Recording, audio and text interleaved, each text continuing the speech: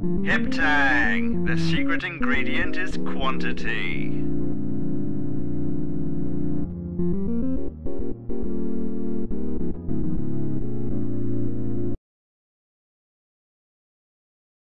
Today, it's I'm Still Here. Directed by Casey Affleck, starring Joaquin Phoenix, and written by both, this film mixes mockumentary, in that it features fictionalized versions of certain people and leads the narrative rather than follows it, and also documentary, in that it essentially documents a prank and much more. Essentially, for a not insignificant amount of time, Joaquin Phoenix publicly made out that he was giving up acting to become a rapper, but also that he was not very musically talented and likely going through a mental health crisis. I'm Still Here is partly a caricature of ego and entitlement, and partly a glimpse of the bottom feeders who aren't in on the joke.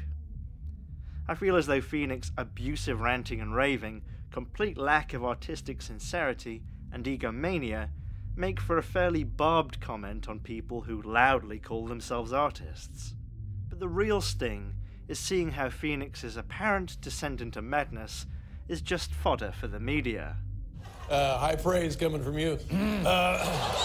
Is that really? We're having fun. That's We're fun? having fun. Just relax, Okay. seriously. It's very funny and its cast is always convincing, but what I really like about it is that I can sum it up by saying this. Joaquin Phoenix spits in the face of Hollywood and its baggage so broadly that they don't even realize it. And he does it by actually having talent.